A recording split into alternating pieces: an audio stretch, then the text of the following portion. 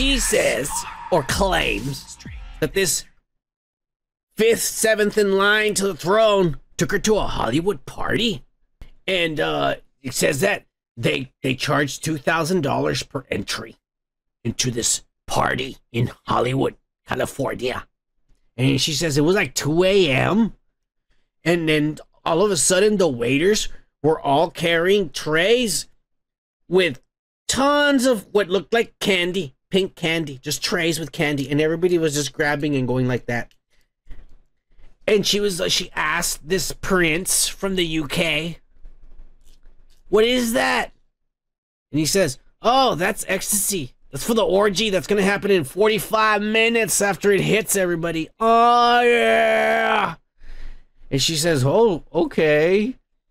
And according to her, because back then she was fat and still a virgin, she got scared and ran away. "I'm going to the bathroom." And she got the fuck out of the house and left the property and left.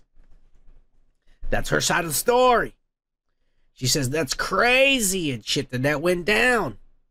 She also claims that back then when she was chubby and fat, that a Saudi prince offered her $2 million to take her virginity because she was a virgin.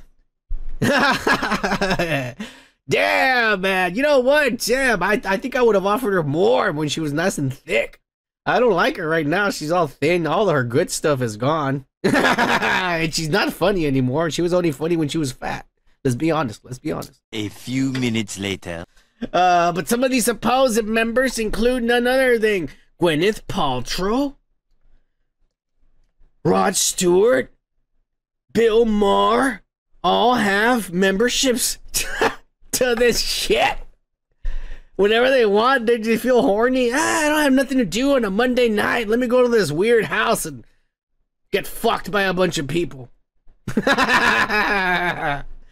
What it's like to be rich, fellas. Me and you, we gotta worry about, I gotta work a 12-hour shift tomorrow. Fuck. I still need $150 for rent. And I haven't even paid my light bill. And I don't even have bread to make a sandwich for lunch tomorrow.